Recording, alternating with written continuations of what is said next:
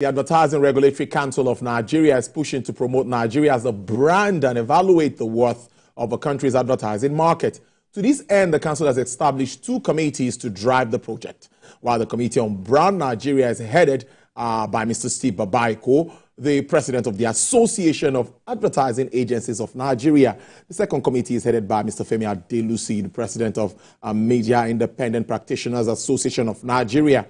The Brand Nigeria concept is an initiative of the industry, as the committee will look to Nigeria as a brand, develop a campaign towards repositioning it. The committee will take a detailed look at the elements and DNA of Brand Nigeria and come up with a communication for it.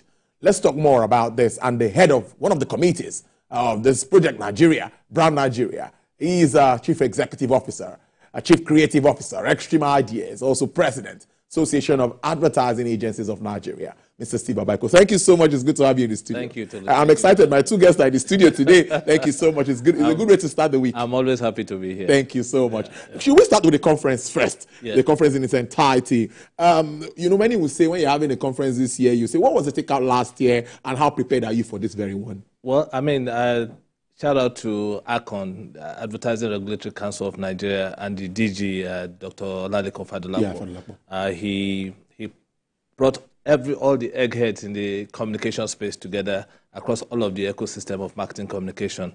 So we had the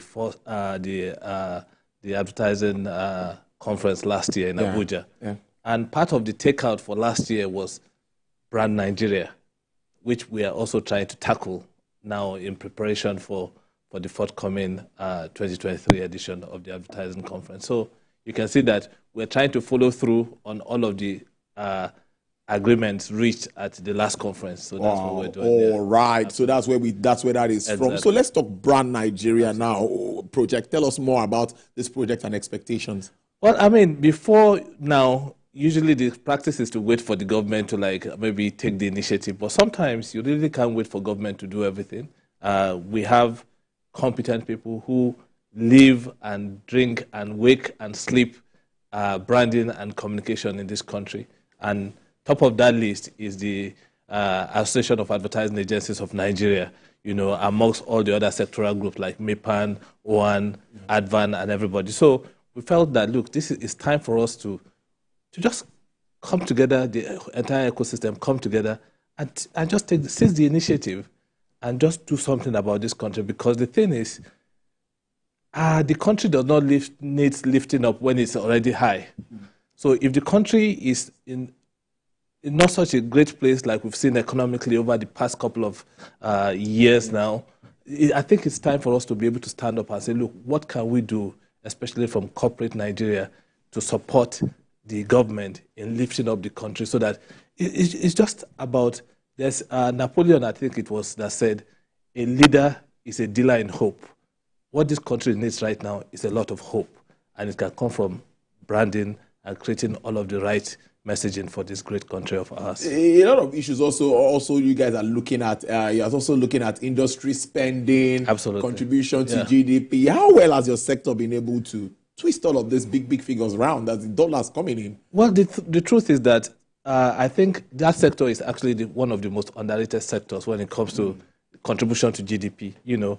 And like I always said, even when you have a country like South Africa that has a much lower GDP than that of Nigeria, the advertising space is 6 times bigger than that of Nigeria. So we will now want to relook the entire numbers and see what are, in terms of Naira and Kobo, in terms of, let's go binary on these things, how much is the contribution of the advertising industry to the global GDP of the country? And that's a very interesting project we are also tackling in preparation for the next conference. Interesting. Staying with Brand Nigeria again, sure. Some will talk about the way some people, that is the word, badmouth our country outside the shores. And you see that sometimes they'll say, oh, as a Nigerian, no, you have to double check your passports and all of that. Sure. So I'm thinking that there needs to be this attitudinal change even amongst us as Nigerians, you know, to push this drive. So what I'm looking at, what steps are you guys going to take? I know you're going to use the creative way and all of that, but can you just hint us some, you know, let all of the cat out of the bag? Fortunately for us in our space, the creative does not work in a vacuum. So usually if it was any of the other brands that you know, I don't want to advertise any brand on your show, it's if you're taking on a project like that to do something for that brand, yes, you do what you call a SWOT analysis. What are the strengths of the brand? What are the weaknesses? What are the opportunities? What are the threats? Obviously, there are so many weaknesses we have as a country. There are so many threats we have as a country. But there's also so many strengths we have, which you can see globally, how well, in terms of the creative space, how many young Nigerians have turned the Nigerian culture, the Nigerian music, into the hegemonic culture of the world. So back in the days, people used to look up to Black America in terms of leading that space, in terms of driving culture. But now, you can say, arguably, that Nigerian culture is that culture that drives that global space. Everybody is cool to be Nigerian, especially when you talk about music. Now, what are our weaknesses? You can still see the issue of insecurity, the issue of the falling standard of the naira and all of the other things. We have economic, all the short-term things that Mr. Agbaje rightly pointed out. The government has to find a way to address those things. If not, the entire impact of the messaging might not have its full benefit. But you're in an industry that is under regulation, of course. And many talk about regulations and all. What more are you expecting? That handshake between all of your associations under the advertising agency industry. Yeah. I know you're going to Ministry of Information and Communications Technology, and also Ministry of Information. Now, how has that relationship been, that handshake between you guys, and then are they also playing with you in the forthcoming conference? We're hoping the new minister will, he just came in now, so he needs to settle down, but we've been engaging him one way or another. Of course, we can't do this without him. We expect that he will provide some quality leadership in driving all of this project forward. But what we need to do is, especially for the people who are the brand custodian, it is in the interest of corporate brand, especially brands that operate in Nigeria, for us to have a much more powerful brand Nigeria. And I'll tell you why. For most of other great countries that have done this before, you see that there's a way that the brand of the country drops off on local brands. I'll give you an example. Germany, for instance, is known for precision engineering. Therefore, you can see the direct correlation between a German-made cars, BMW, Volkswagen, and all of those things, how they are respected, especially by people who love cars.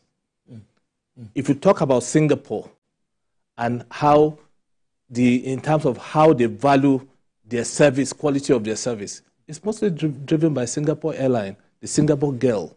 All of those branding was so. It is time for corporate brands in Nigeria to come to the table so that we can all do this together, because it is in our interest if we're able to create an iconography for this country that becomes global, where beyond all of the negativity that they associate brand Nigeria with, if we can take a spin at that and create some positive narrative. And if we don't create it, trust me, nobody's going to create it for us. It is in the interest of all of the people who look at us and don't like us much to continue to dwell on the negative narrative. It is in our own interest that we begin to generate new stories that we can tell to the whole world that this is Nigeria, and these are the things we can offer to the world. But the industry is really doing well now. Let's talk a bit about what's been happening, awards and all of that for you in recent times. What's the update and what's cooking at Extreme Media? Well, I mean, for us at Extreme, shout out to the team at Extreme Ideas. We've taken Nigeria to the center of the world this year by winning the first Cannes Lion for the West Africa. We just won the Loris. We won the Lisbon Advertising Festival about a week and a half ago. So we've been winning all of these global awards, but it's not just even about Extreme. I think it's about all of the other great agencies within the AAAN fold who are also doing fantastic work for local clients and winning international awards as well. So I think the advertising industry in Nigeria has come of age, and I'm really, really excited about the future, what the future holds for the industry. And by the way, AAAN also just released a song to celebrate Nigeria on the 63rd anniversary. So it's AAAN featuring Kobam Sasuko. That song is already going viral everywhere now, and because we just have to celebrate our country. We have our challenges, no doubt about it. We believe that the present government will be able to address some of those challenges, but we have to look beyond politics and partisanship to be able to say, look, this country is the only thing we have, and we can't go anywhere else. We have to fix it.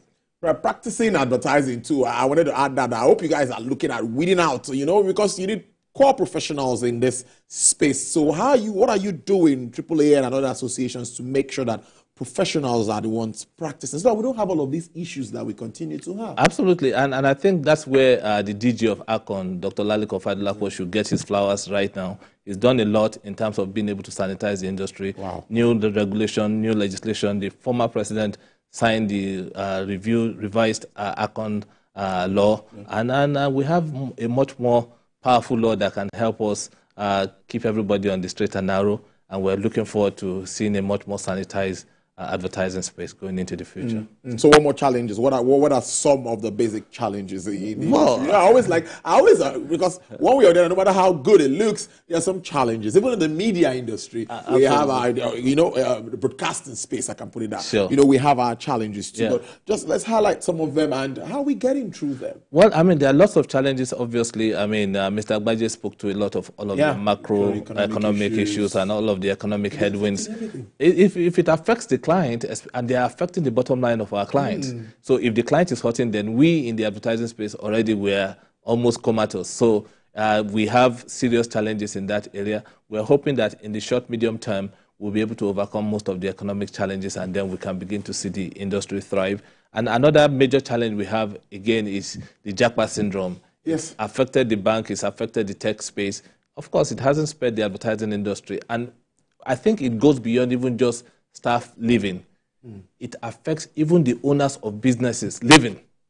So if one staff leaves, it's one job that's lost. But if the owners of businesses leave, hundreds of jobs are affected. So I think these are some of the major problems we're facing at the moment. But I'm an optimist.